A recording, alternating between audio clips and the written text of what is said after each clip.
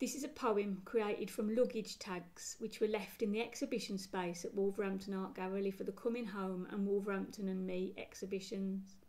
The idea was for people to write down their thoughts about what home meant to them, so that I could create a poem from them. I also went out into schools and worked with children who also created poems on the theme of home, and I asked them to write their favourite lines from their own poems onto luggage tags too. The following poem is an amalgamation of nearly 400 responses.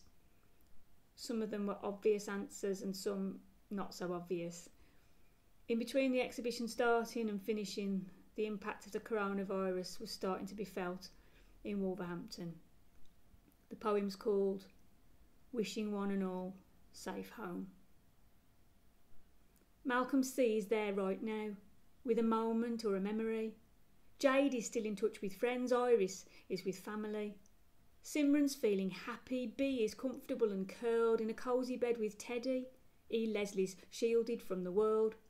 Bad things won't happen to Khadija. Kyle 13 is loved and safe. Willow 5 is getting cuddles. Karina's best people are in their best place.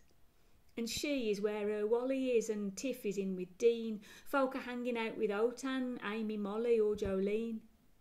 Johnny Silverhand is with his cat. Patient C is in the warm. And if you're in the house that Aoife drew, it'll weather any storm. And those who've yet to find a home aren't somewhere truly bad. They're well away from violence, not cold, depressed or sad. Those travellers and tourists from Italy and Hispania are in kitchens in their homelands scoffing tapas or lasagna. You, who mapped Nepal, got back to loving pups. Even blessed Baggies fans made pubs before they shut.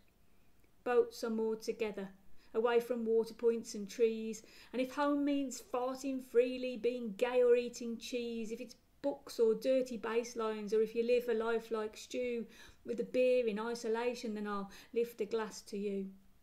To your health, your happiness, to doing what you do, to living life and staying safe, being hopeful, getting through.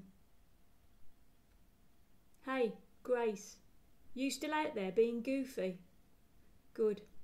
The world needs goofy right about now.